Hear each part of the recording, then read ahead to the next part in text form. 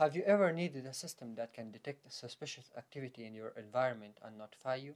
In this video, we will build a smart security system using ESP32, motion and sound sensors, and a Telegram bot that will notify you if an activity is detected. This project is not only useful for security purposes, it's also very useful for monitoring specific environments. Stay with us as we implement this system step by step.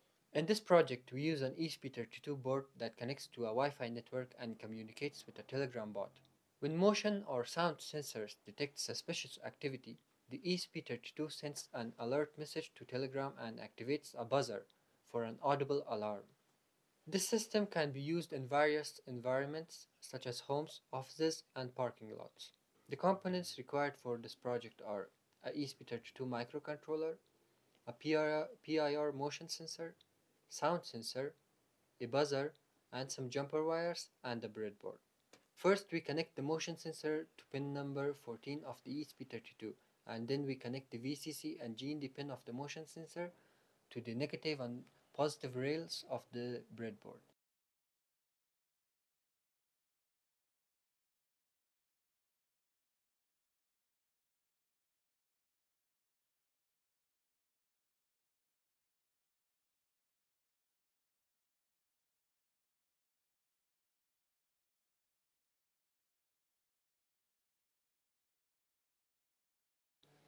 Then we connect the signal pin of the sound sensor to the pin number 27 on the ESP32, and the GND and VCC of the sound sensor to the GND and VCC of the rail.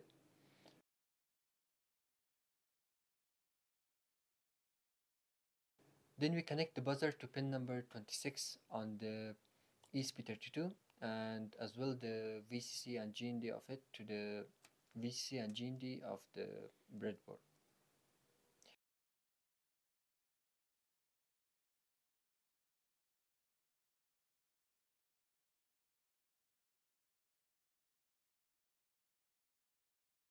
And connect the VCC and GND to the 5V and negative pins on the breadboard rail.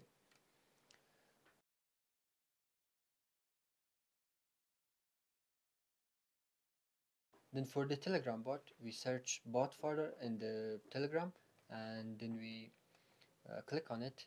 It will bring up this menu. Then you can select new bot to create a new bot. Then you will give the bot a name, then a username. If that username is already taken, then you will have to input another username, and then you will receive a token. So so we need this token in our code in order to the bot and the project to work. Then we will go again to the search and write user info bot to get the ID of our Telegram. Here we press start, and then it gives us our Telegram ID. Then we copy this ID and paste it in our code. So now let's go to Arduino IDE.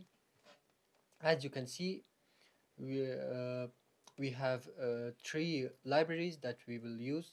So make sure to install them. Then we will paste our Wi-Fi and Wi-Fi SSID for the ESP32 to connect to internet, and then we will paste our bot token that we got from bot folder and the chat ID that we got from the user info bot. So that's it for our code. As you can see, when we put our hand in front of the motion sensor, it detects us and the buzzer sounds an alarm, and the Telegram bot messages us with suspicious activity alert. In this video, we built a smart security system using ESP32 and Telegram. You can expand this project by adding features such as camera and email notification. So what do you think about this project? Let us know in the comment sections. Thank you very much.